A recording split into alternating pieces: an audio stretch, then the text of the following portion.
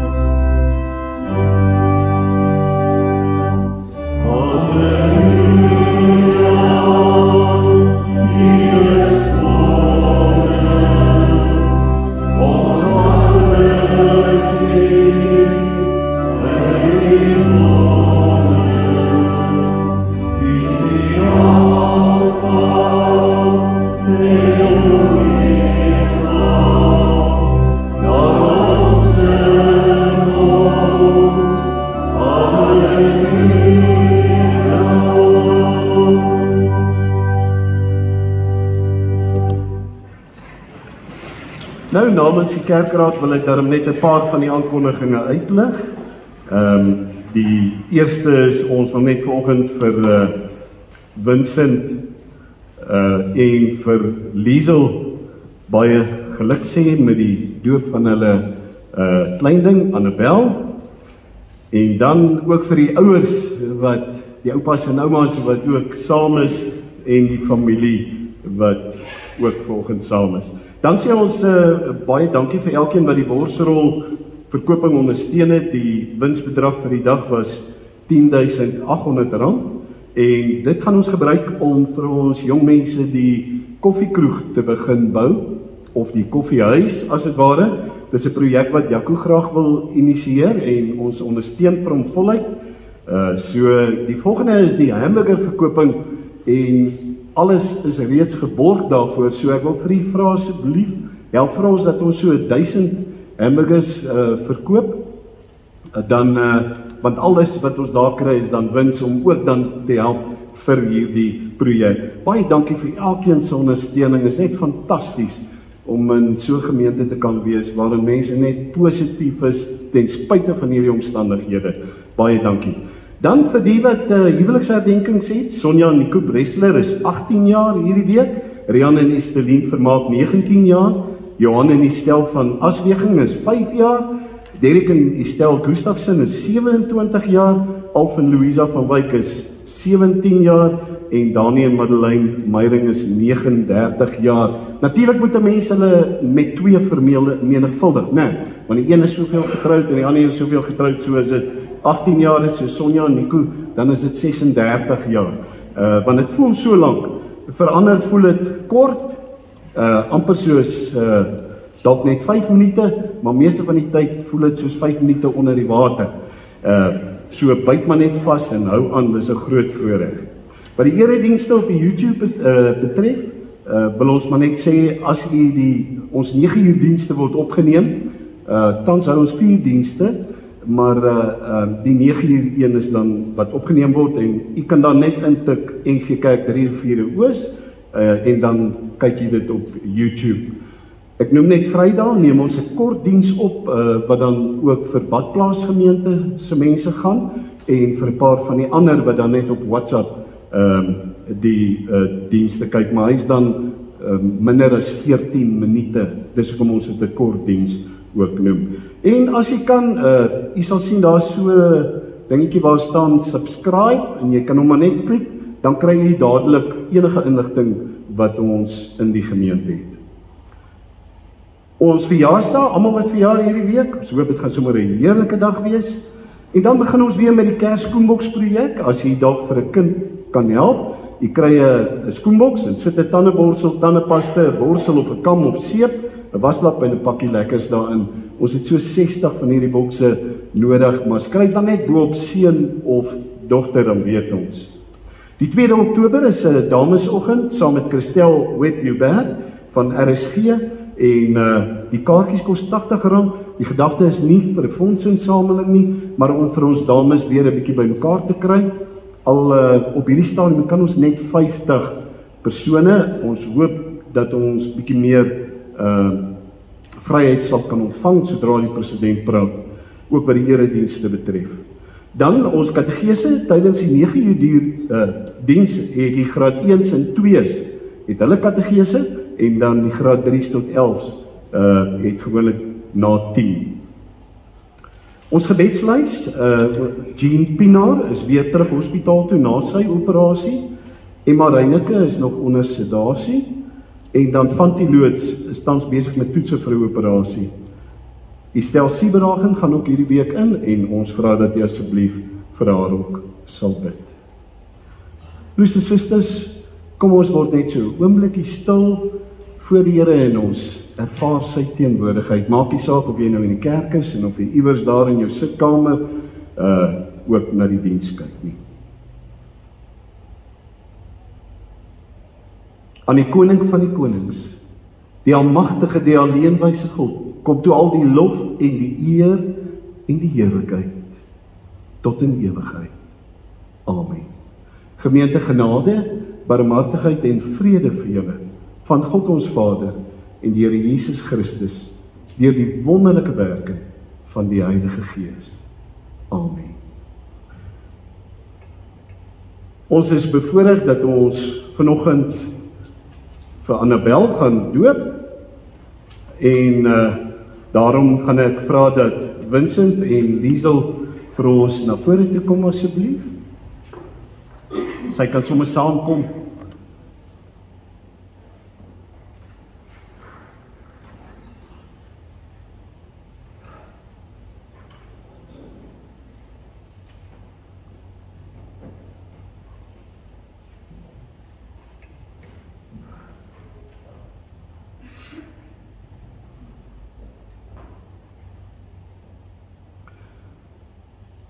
Ouens, ons word gedoop omdat die Here God 'n verbond van genade met ons en ons kinders gesluit het. Reeds vir Abraham, die vader van alle gelowiges, het die Here gesê: "Ek bring 'n verbond tot stand tussen my en jou nageslag en al hulle geslagte. Dit is 'n blywende verbond. Ek sal jou God wees en ook die God van jou nageslag. Die doop beteken dat ons en ons kinders wat as sondaars in die wêreld gekom het, slegs in die koninkryk van God kan kom as ons opnuut gebore word. Dit beteken dat die Here daardeur bevestig dat hy ons in sy verbond insluit, ons tot sy kinders aanneem en ons deel laat hê aan al die voorregte van die verbond. Verder dat ons en ons kinders verbind word aan Christus, wat ons sonde deur sy bloed afgewas het.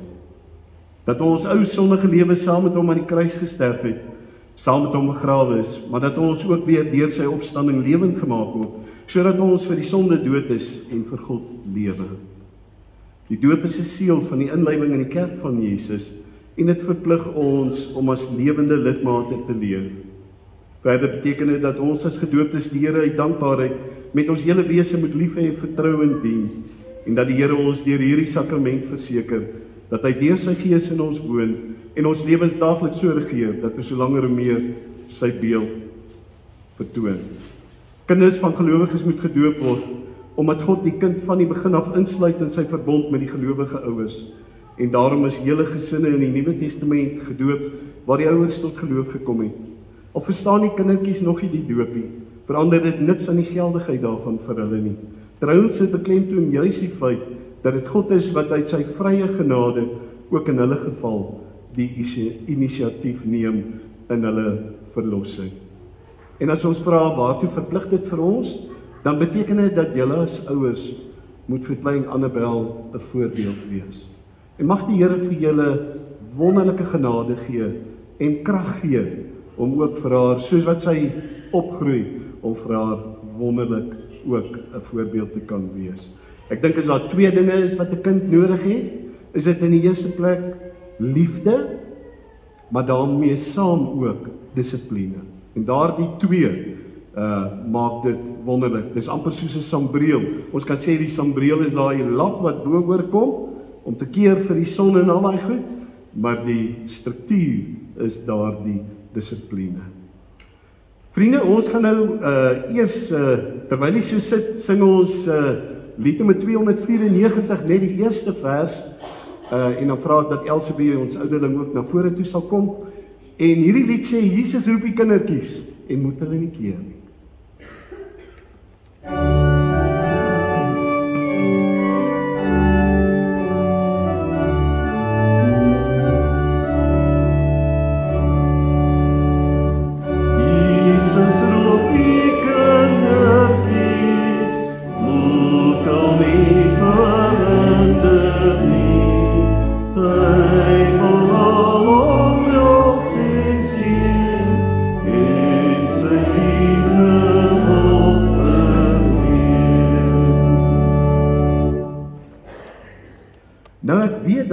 Ek gaan vra Liesel, as julle hierdie kant kom staan, dan kan almal vir julle ook sien, hulle hou daarvan om altyd die kinders te sien. As daar van die kinders is wat ook bietjie wil kom kyk, dan kan julle hier voor kom staan, dan kan julle sommer so in 'n rytjie staan. Gewoonlik wanneer ons kerk het, dan is daar 'n klomp wat kom. En ek beloof ek sal dit die moeite werd maak vir julle. Ek weet daar's niggies wat kom, en daar's 'n neefie ook. Daar sy. Hier kom my juffrou, want kyk hoe hanteer sy hulle. As julle sommer vir my daar staan, vir oom sommer so langs, dankie hoor. Is daar iemand wat 'n foto kan neem van hulle terwyl hulle so staan? Daar's mos nou niks mooier nie. Iemand wat sommer op 'n selfie, daar sy. Neem gou daai foto. Nou moet julle vir daai tannie kyk nou, en julle moet mooi glimlag, want julle is op TV. Kyk. Daar sy. Dit is nou 'n mooi foto van julle. En nou kan julle eendag vir Annabel ook sê, toe jy gedoop was, toe was ons saam met jou in die kerk. Wie is daar niggies en neefies hierso? Kan ek net sien? Daar sy. En die ander is julle vriende. Daar sy. Okay. Kom ons bid net eers gou. Ons vra vir die Jesus, hy moet vir ons seën. Hemelse Vader, daar's niks mooiers as wanneer kinders saam met paas en maas voor U staan. Baie dankie dat terwyl in hierdie inperkingstyd ons dit so mis ook, Ja, Here, ons het dope, maar ons kan nie sommer 'n klomp by mekaar wees nie, en dit maak dit moeilik. En ons kinders verstaan dit ook nie altyd nie. Maar dankie dat ons vanoggend, al is dit binne hulle familie, ook 'n paar kinders kan hê wat ook kyk, wat ook ervaar wat hierdie teken vir hulle moet beteken. Maar wil jy gee dat vir ons as groot mense, ons weer opnuut kan dankie sê. Dankie dat ons gedoop is. Dankie dat U met hierdie geleentheid wil sê, ek sorg vir julle en ek breek my belofte nooit. Mag U genade nou in hierdie oomblikke vir een en elkeen seën in Jesus se naam. Amen.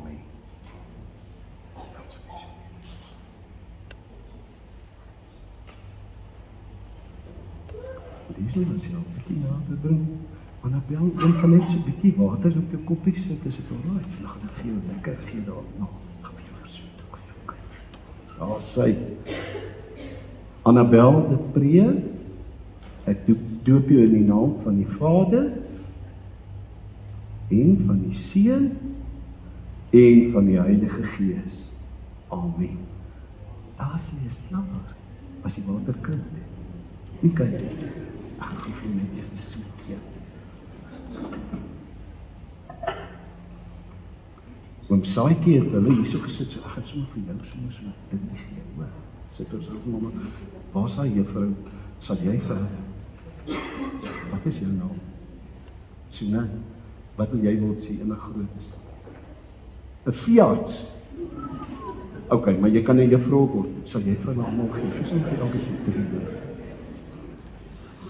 Sy gaan 'n veearts word. Ek gaan volgens vir jou in die diens iets vertel van 'n veearts, hoor. Elsewhere, ons kom maar net vir julle. Baie geluk julle. Baie geluk, ou Liesel. En hier is haar geskenk, hoor.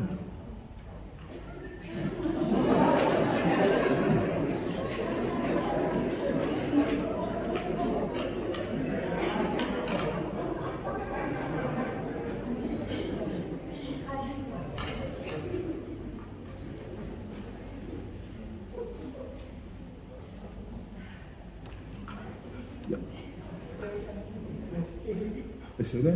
Nee, maar is reg. Het daai enetjie ook. Is daar een wat oorgeslaan is, behalwe die groot mense? Daar sy. Baie dankie dat jy vir my gehelp het. Hoor.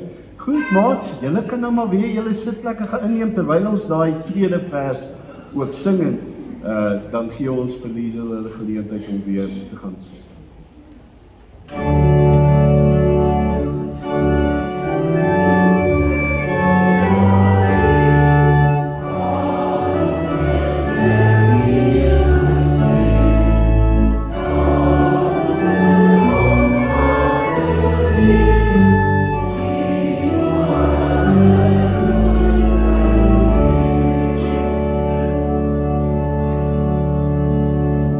Ek wil vir die oupas en oumas sê, baie geluk. Mag julle groot vreugde van hierdie klein goed ervaar. En vir die ouers wil ek sê, dit is nie verkeerd om hulle soms by oupa en ouma te los nie. Dit bring groot vreugde. Iemand het gesê, when you thought I wasn't looking, I saw you hang my first painting on the refrigerator, and I wanted to paint another one. When you thought I wasn't looking, I saw you feed the stray cat, and I thought it was good to be kind to animals. When you thought I wasn't looking, I saw you make my favorite cake for me, and I knew that little things are special things.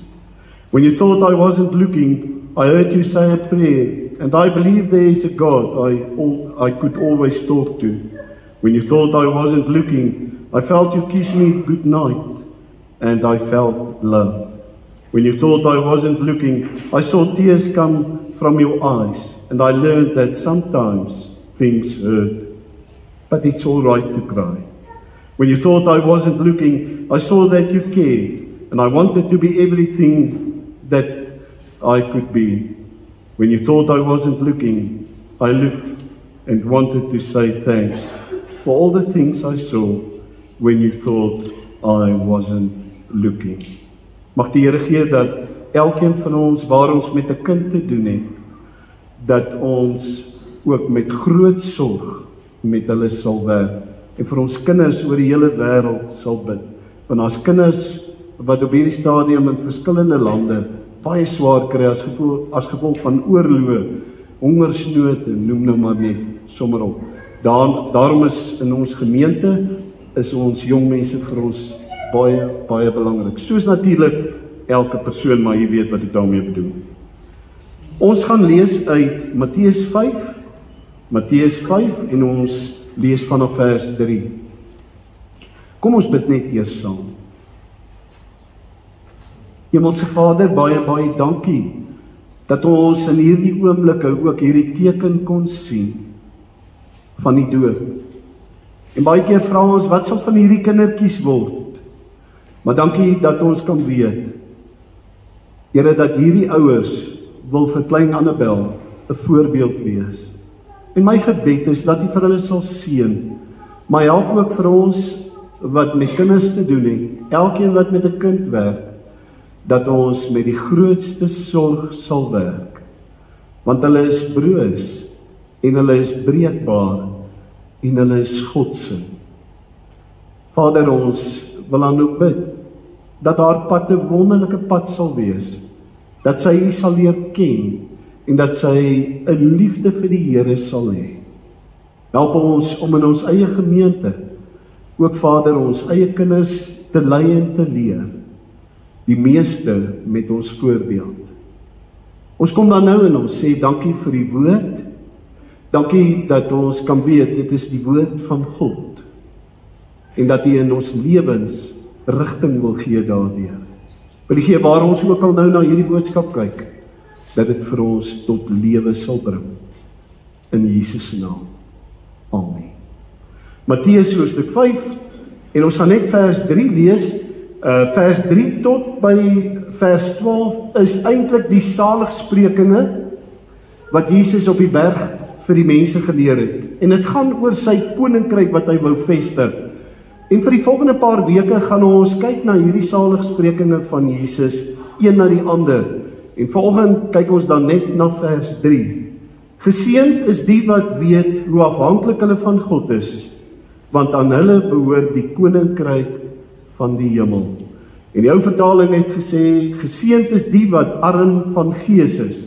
Party mense het gedink arm van gees verwys na mense wat nie verstandelik sterk is nie, maar dit het niks daarmee uit te waai nie. U sal hoor wanneer ons dit gaan verduidelik. Nou ek wil begin deur te sê, almal van ons soek geluk. Ek is seker ons sal sê, elkeen van ons soek geluk. En jare gelede het Lukas Marié 'n lied gesing, ek sou kon doen met 1 miljoen. En daar op 'n stadium in die lied dan sê hy, dis nie dat ek wil ryk wees nie, maar ek wil net onafhanklik wees. Ek wil niemand in die oë hoef te kyk nie. En dan sê hy, daar is ook nie dat ek so baie geld wil hê nie, ek soek net 'n klein fortuintjie, sodat ek die heeltyd in my jacuzzi kan lê.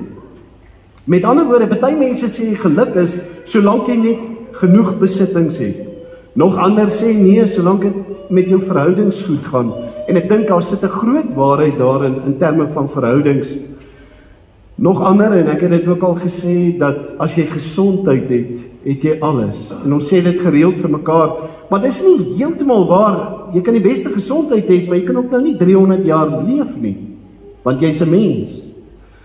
Baie van ons sê, solank ek net in beheer is van alles, sodat ek kan beplan en weet hoe die dinge gaan werk. En tog kom die Here en hy sê, dis iets heeltemal anders. As jy ware geluk wil hê, dan begin dit op 'n ander plek. Ek lees van 'n koning wat mag en eer en heerlikheid gehad het. En hierdie koning het toe sy mag gelos en hy tussen sy mense gaan bly. En hierdie mense was gewone mense en hulle was siek en hulle het maar hulle krisisse gehad en hulle was ook maar vol dinge gewees. Hulle het hom nie regtig as 'n koning gesien nie, maar hulle het hom gesien vir iets wat hy kon gee. En hulle het ook nie altyd gehou van sy boodskap nie. Daarom het party mense hom gespot en uit hulle stad uitgejaag, want hulle wou nie hoor wat hy vir hulle sê nie. Ander het saam met hom beweeg en hulle het gesê, ons wil saam met jou loop want jy gee vir ons blessings, vir dit wat jy gee. Ons wil jou ken, nie vir wie jy is nie, maar vir wat jy vir ons kan gee. En toe hy nie vir hulle gee wat hulle wil hê nie, toe kruisig hulle hom. En hulle sit hom in 'n geleende graf. Maar hy het weer opgestaan uit die dood. En toe hy terugkom by hulle, toe groet hy hulle en hy sê vir hulle, vrede vir julle. Want sien, hy is die een wat blydskap gehad het, al het dit swaar gegaan en al het dit goed gegaan. En hy groet hulle en hy sê vir hulle, vrede vir julle. En ons weet, sy naam was Jesus. En dis hierdie Jesus wat blydskap gehad het en wat gelukkig was, maak nie saak wat die omstandighede was nie, wat juis hier op die bergrede vir die mense hierdie volgende woorde gesê het. En dan begin hy en dan sê hy, Makarios. Dis vir my so mooi woord. Dis die Griekse woordjie vir geseën. Makarios. En dan hoor hulle en dan dink hulle, wag, hy gaan seker nou sê geseën. Ek gaan vir julle almal werk gee in my koninkryk en so, maar dis nie wat hy sê nie. Dan begin hy en hy sê, geseënd is die wat arm van gees is. Geseënd is die wat afhanklik van God is. En hierdie geseënd beteken eintlik blessed, beteken fortunate, dit beteken happy. En daarmee kom Jesus en hy wys dadelik iets wat hulle nooit aan gedink het nie, dat geluk het te doen en is verbind met jou geestelike lewe. Dat jy kan nie geluk sommer self uitwerk nie, dit kom van God af, en daarom is dit nie goed wat jy moet doen om gelukkig te wees nie, dis wat jy moet wees.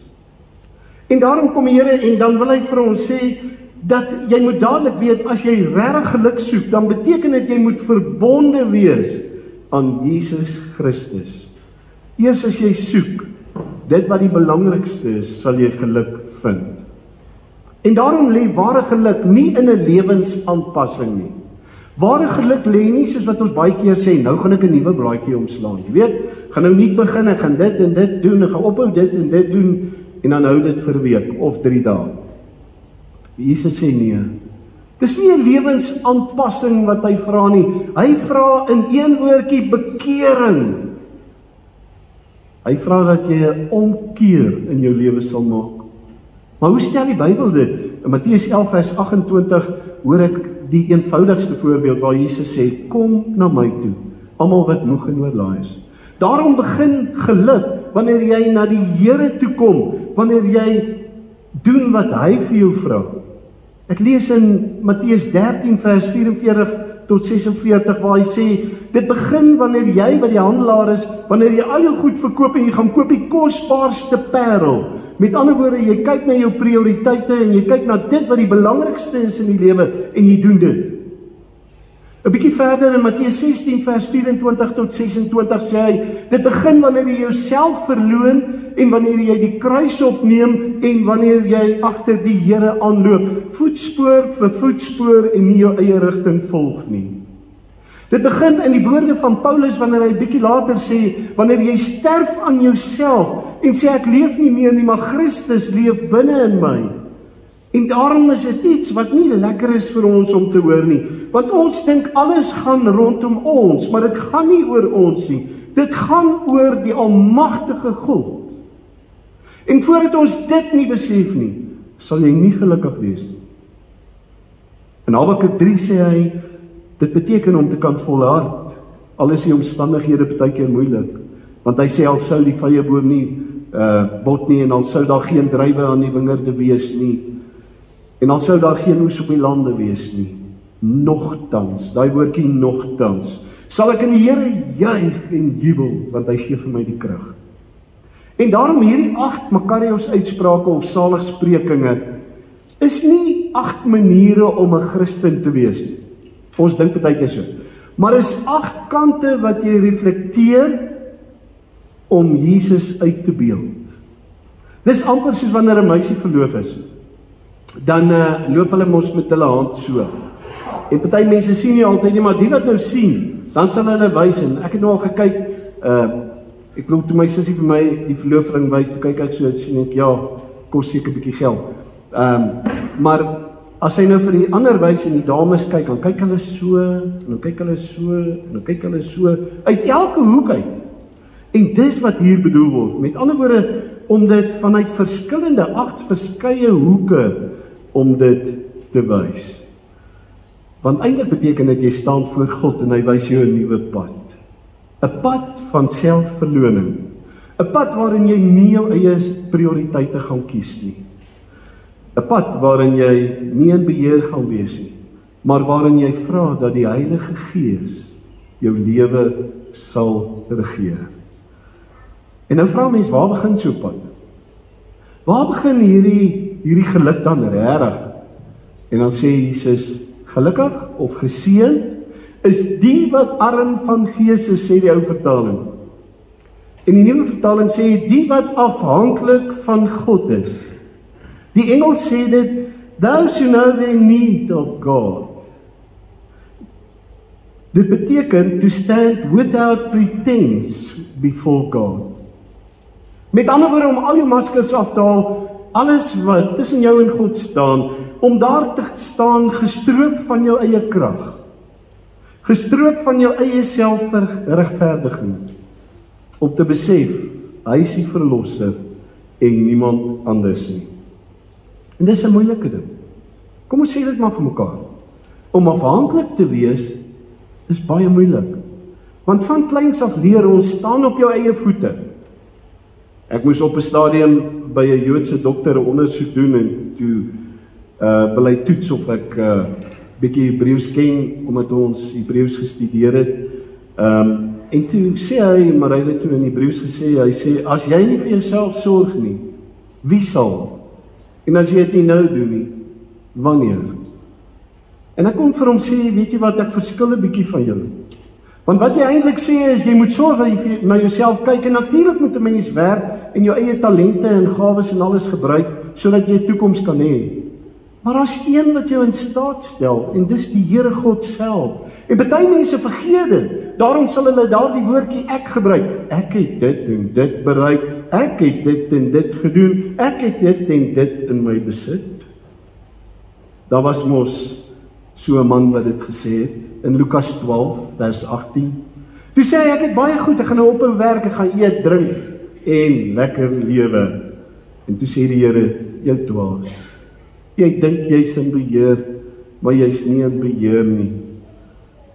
En daarom, Openbaring 3, vind ons dat 'n gemeente gesê het, hulle is in beheer. Dis die gemeente van Laodicea. En hulle kom toe en hulle sê, ons is skatryk. Ons het niks nodig nie. Toe sê die Here, julle is arm, julle is blind, julle is skaal, want julle besef nie, julle het my nodig nie. En daarom om afhanklik van God te wees, beteken om te besef dat God sorg, soos wat Matteus 6 vers 31 sê.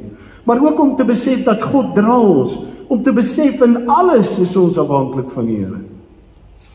2 westelinge het in 'n woestyn, het hulle verdwaal, en nadat al hulle proviant op is, het hulle vir dae sonder water geloop, en uiteindelik kon hulle nie meer loop, en hulle het gekruip, en op 'n stadium, terwyl hulle so kruip, sê die een, kyk daar voor, ek sien 'n oase, ek sien water, palmbome met water, en die ander een, kyk, hy sê, ja, ek sien dit ook, maar hoor hierso, onthou, ons was op universiteit, hierdie is 'n hallusinasie, en toe sterf hulle daar, en toe die Bedouine daar verbykom met hulle kamele, sê hulle, dis dan jammer, so naby in die water, en tog alles verloor. En daarom is ons baie keer met ons verwronge gedagtes na God kyk en sê, ek het U nie nodig nie, of ek sal self regkom, dan kan dit ons lewe kos. Want wie is hierdie afhanklikes? Jesaja 43 sê, dis hulle wat nood het, hulle wat sukkel, hulle wat ekonomiese moeilikheid het, en noem dit maar op, al die goed wat ons vandag het. Maar dis ook hulle wat by God gaan aanklop, en dit is hulle wat soos bedelaars by die Here staan, en sê, help ons asseblief.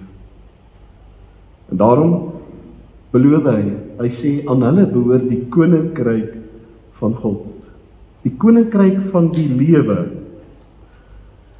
En wat beteken dit dan om jou lewe oor te gee aan die Here?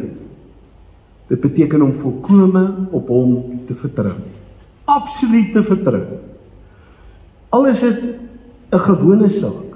Thomas Müller is 'n man wat in Manila het hy swemlesse gegee, En die mense wat hy geleer het, was baie bang vir swem. As hulle in die water kom, dan sê hy het hulle geskop en geklap en alles, want hulle moet net beweeg en uit die water uit. Toe sê hy, nee, klim in die water, lê op jou rug en ontspan. Moenie skop en klap nie. Gee jou oor. Dis wat dit beteken. Gee alles in die Here se hand oor. Natuurlik moet jy ook werk. Natuurlik moet jy jou gawes gebruik. Natuurlik moet jy jou talente gebruik. Maar bid en wag ook op die Here. Want, sê die Engelse vertaling, you blessed when you are at the end of your rope. With less of you, there are more of God and His rule. With less of you, there are more of God and His rule. En hierdie het ons ook ervaar verlede week, in 'n gewone getuienis, wat ek graag met u wil deel, en dan gaan ek afsluit. Donderdag was 'n moeilike oggend by die kantoor, toe ek vroeg inkom, sien ek dat Jolande, ons finansiële beampte, kom in met trane, en toe ons vir haar vra, wat is fout? Toe sê sy, hulle Great Dane hond, met die naam van Ruby, word donderdag uitgesit op daai dag. En die probleem is, die 3 kinders skryf wiskunde en Engels. Nou kan jy dink, hoe voel dit in 'n ma se hart, maar nou kan jy dink, hoe voel daai 2 dogters en 1 seun, hulle is nog in die laerskool, want hulle hond word vandag uitgesit, die Great Dane. Want hulle het uitgevind dat dit blykbaar 'n kwaadaardige gewas is, of 'n gewas is wat in die hond is, en pa sou dan nou die hond invat, en hulle het die oggend vir Ruby gegroet, en hulle is skool toe met die wete, Ruby is vandag weg. En natuurlik, in ons kantoor het ons 'n paar diere mense, sal nie hulle name sê nie, maar ek dink is Jaco, en is Martie, en is Jolandi, en is Dani, en Chris nie eintlik nie, hy kyk net na die diere, maar in elk geval, en hulle het sommer gebid, en deur mekaar ook gewonder, en toe bietjie later, toe die hond nou by die veearts kom, toe sê die veearts maar, sy wil net weer kyk, en toe sy kyk, toe besef sy maar is net 'n vergroeisel, hulle kan dit verwyder, sonder dat die hond uitgesit word.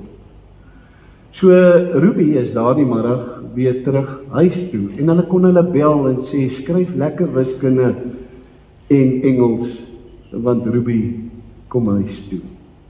Ek dink die hond se naam het nou verander na Lucky. Maar ek was net so bly, ons almal is bly, maar wat wil ek daarmee sê? Daai afhanklikheid dat ons vir die Here kon vra, Here, hier's 3 kinders, is hulle hond. Hulle is baie lief vir hulle hond. Dit kon ook anders gebeur het, né? En dan moes ons dit aanvaar. Maar dit was 'n stukkie getuienis, dat ons kon sê, in enige saak, maak nie saak wat dit is nie, kan ons na die Here toe gaan. En daarmee wil ek vir jou sê, maak nie saak waar jy sit en hierna luister nie, wat jy ook al op die hart het, vat dit na die Here toe, want dit beteken, jy is afhanklik van God. Want sê hy, jy sal die koninkryk van die Here beerwe. Amen. Kom ons bid saam. Here, om afhanklik te wees is ons grootste probleem. Het is nie maklik om afhanklik te wees, want ons wil in beheer wees. Partykeer wil ons vir u ook voorsê wat u moet doen. Maar dankie. Dankie dat u sê dat alles begin om gelukkig te kan wees, om eerstens God se wil te doen. Om jouself oor te gee aan hom. En daarvoor sê ons baie, baie dankie. Dankie dat u ons help daarmee. Maar Vader, vir die kere wanneer ons weer self in beheer wil wees, help ons dat ons u sal raak sien, oomblik vir oomblik. Ons kom vanoggend en ons sê dankie dat ons die teken van die doop weer kon bedien. Om te weet, u beloof, u sal sorg. Om vir ons te sê, julle bly maar afhanklik van my, want julle is my kinders, duur gekoop deur die bloed van die Here Jesus. Here, en so bid ons dan vir hulle wat in die hospitaal is. Ons dink aan Jean, ons dink aan Tannie Emma. Vader, ons dink aan Fantie wat moet ingaan vir toetse en operasie, en so ook wil ons bid vir die stelselberaging.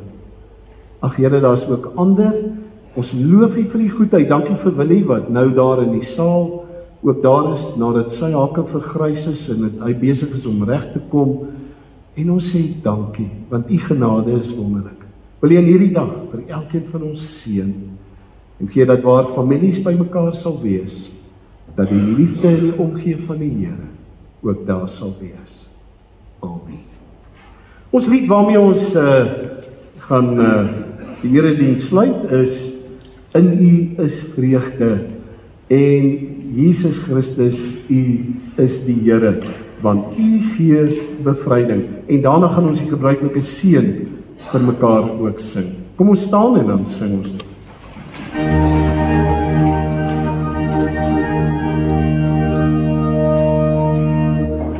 In U is vreugde, vrede en vrede, Jesus Christus, U is Heer. Ons weet en blijde, U gee bevryde, U bly steeds ons lofsang Heer. U breek die bande van skuld en sonde, U wat vergewe, U laat ons lewe, in U is vrede, halleluja. Ons vrees nie dood meer, U is ons God meer, ons bly behoue, en in vertrouwe, sing ons vrede, halleluja.